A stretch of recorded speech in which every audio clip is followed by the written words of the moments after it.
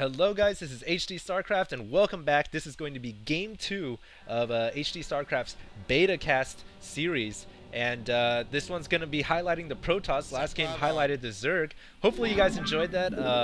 I try to bring that out, and highlight the best points of the game and also try to get that out in 1080p, so I hope you guys enjoy this game as well.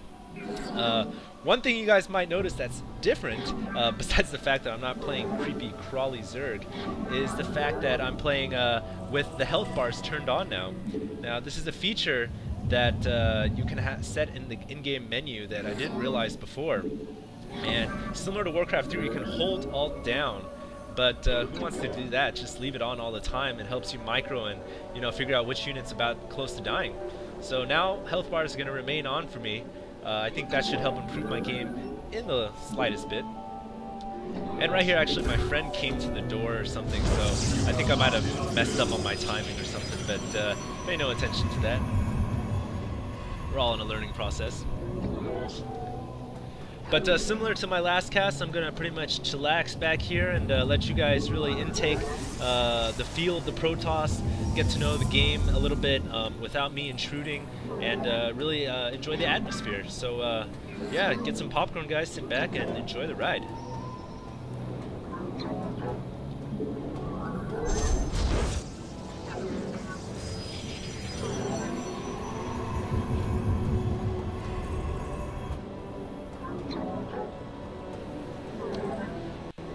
Now, I like to play in my comfort zone, which means I haven't really tried out any of the new units as of yet. So what I think I'm going to do here is probably going to go for a 2-gate. Pretty standard build versus Protoss versus Protoss. It works to your advantage if you push and be aggressive. Although I'm not sure if I was very aggressive this game in the beginning. We'll see what happens though.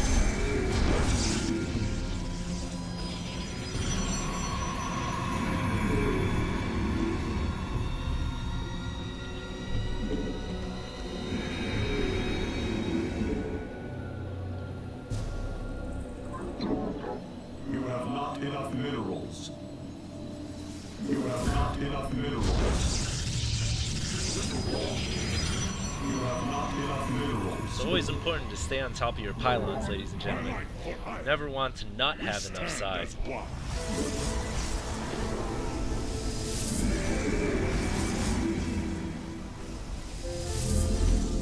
One cool little feature, if you guys see on the bottom of all the buildings, say for example, well, the Nexus isn't showing it right now because I'm being dumb and I'm not building any probes, but any building that's constructing something, you guys can see under that gateway there's a blue line that's going from left to right, and of course, as you guys might guess, that's showing the completion rate for the Zealot inside.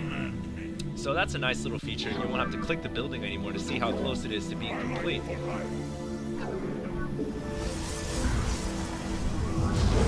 Also, if you guys have noticed, I've turned on building selection grid, also an option in the menu, which basically, when you place the building, you can see the grid around it, similar to the original Brood War. And like I said, I like to play in my comfort zone. I like to play with what I'm familiar with, so I decided to turn that on. In fact, I'm a little baffled why Blizzard didn't just leave that on by default. So, I don't know. And as you guys probably know already, you need 2 gas now per base because Blizzard decided that every expansion, every resource node is going to have 2 bases for, 2 resource nodes for Vespene gas, because they've effectively halved how much gas you get. Are you going 2-gate or 1-gate? And if you guys are listening to that right now, that's actually my brother on Ventrilo. He's giving me some advice right now. He's a Protoss master, so he's asking me, did I go 2-gate or did I go 1-gate? Or did my opponent go 2-gate or 1-gate? And foolishly, he did go 1-gate fast gas, so he's obviously teching. I went 2 gates for Zealots. I should be pushing right now and being aggressive. I should have done it a long time ago. But being caught up in the hype of being in Starcraft 2, I guess I just forgot my fundamentals. And now I'm facing up against a squad of Stalkers, and Zealots aren't very good against Stalkers if the opponent can micro them well. Similar to Dragoons versus Zealots, really. So now I'm in a bit of a pickle. I've got a photon cannon coming up though, so as long as I can hold this ramp, I think I should be fine. And the reason I decided to upload this game to you guys is because it's got a lot of very interesting micro, I think. Not professional micro, but a lot of small micro here and there that you guys might like. So it shows that StarCraft 2 still has micro in the game. And still an important fundamental concept that pros can definitely take advantage of. Well, yeah, you gotta get Blink too. So yeah, I do apologize for my brother on Ventrilo, but yeah, he's basically telling me you gotta get Blink on Stalkers to fight Protoss versus Protoss.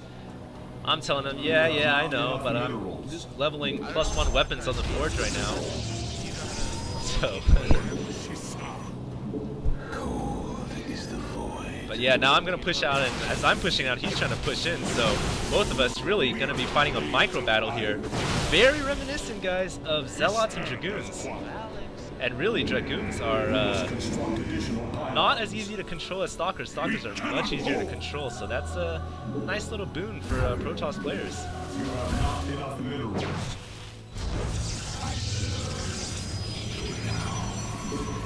We stand as one. So I'm just trying to position my Stalkers up here on this ridge to try to get any pot shots off. And it's important to not get sniped because he's got enough Stalkers right now to really snipe any one of my units in 2 shots. You guys can see pulling back that Stalker that got hurt right there. Pretty basic, you know, micro. But I don't think he dares to really step up onto this ramp with that photon cannon in the back. It's going to provide the static defense I really need to kind of shore up my defenses and build up some more units. But the more time that passes right now, you guys know basic StarCraft strat, the more time that passes, he can grab his natural expansion and he can over muscle my economy. So I've really got to get on the ball right now. I've got to get more units out. I've got to get that 3rd gateway. So once again, trying to make a push up my ramp. I lose a Zealot there, but I do take out a Stalker, so that's a pretty fair trade, I think. In fact, if not even in my favor. Another Stalker goes down. Courtesy of HD StarCraft's micro. I'm here in the shadows. So yeah, as I said before, I wanted to upload this to show you guys that micro is still a very important concept, if not more important in StarCraft, what with the, some would argue, reduced macro now. And I'm interested to see how pros are going to take advantage of that, because obviously they can control this 10 million times better than I can. They could probably have taken 2 Dragoons and 2 Zealots and beaten that entire army already.